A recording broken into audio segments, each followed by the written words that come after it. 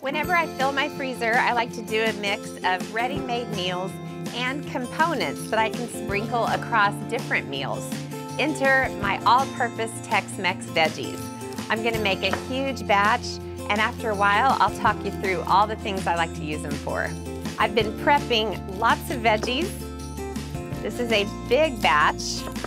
I just shaved the kernels off of 5 cobs of corn, and I'm gonna mix this all together in a pile.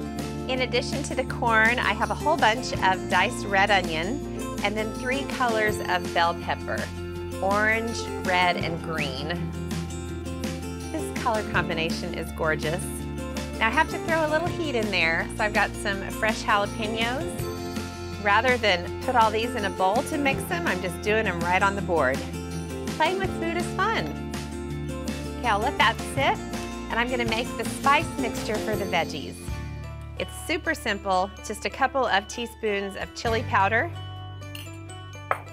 a teaspoon of cumin, 1/4 teaspoon each of garlic powder and onion powder, a healthy pinch of crushed red pepper, more heat for you there, and a good teaspoon of salt and pepper. And then I'll mix these together, and I'm gonna use my other hand to crank up the heat under this skillet. I have just a little bit of olive oil in the skillet, and I'm gonna get half of these veggies in. I'm cooking them in batches because I wanna get them nice and brown, and if I crowd the pan too much, I won't have a hope of any brown happening. Okay, one more little handful, and then I'll sprinkle over some of the seasoning mix, probably about half if I play my cards right.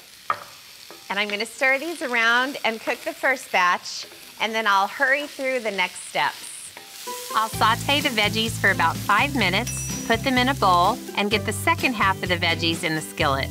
I'll sprinkle them with the rest of the seasoning mix, stir it all in, and cook the veggies for 5 more minutes. Next, I'll put the first half of the veggies back in the skillet, add 2 15-ounce cans of drained and rinsed black beans, along with 4 4-ounce cans of diced green chilies. Stir everything together and cook the veggies for another 3 minutes. Then let it cool. The veggies are all cooked and cooled, so I'm just getting them into little containers for the freezer. When you're ready to use these, you just throw them into a skillet from their frozen state and cook them until they're hot. Now it's totally up to you how you use these. Let me give you a few of my ideas. First, in soft tacos, take a tortilla, some chicken, shredded iceberg, cheddar, the veggies, and that is ready. They're also awesome in a taco salad. It's lettuce, the veggies, cotija cheese, salsa, sour cream, and cilantro leaves. Yum! And they are divine in quick quesadillas.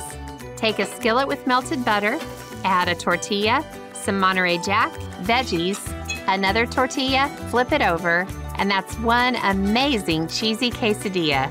Great cut up into quarters. Mine is gonna have pico, guac, and cilantro. Just perfect. I told you these were versatile vegetables. They're gonna star in so many great meals.